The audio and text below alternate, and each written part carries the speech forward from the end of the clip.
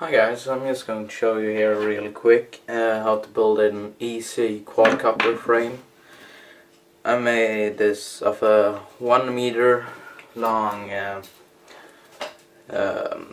don't know what wood this is, but it's 1 meter by 15 millimeters on the length, or yeah, by 50 millimeters. And I've cut this groove in this, you can see there, and I've done the same with the stick, same groove, so it just fits together really easily like this. You see here, it fits together firmly there. And then I use a bolt which going in here. Let me show you. There,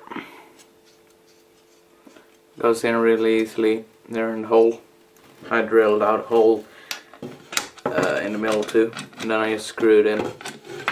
Let's do that really quick here. Oh shit, I lost the frame. So let's go and screw that bolt in.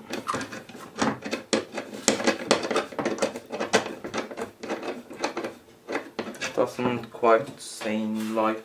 oh, it's in the hole. Yeah, no problem at all.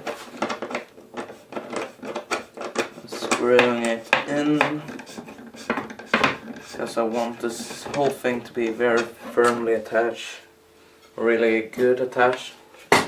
You can see there the bolt has become to go out on the other side, but it's not truly in yet. So I'm going to do some more screwing on it.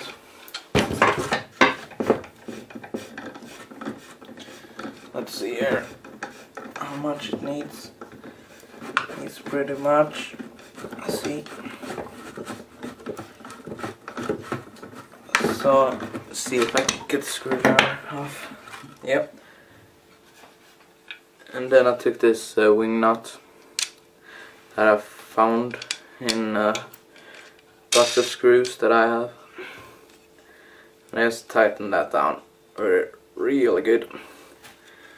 And then you can just set a plywood platform up here and down there if you want to, and you can just use a regular nut here if you want to.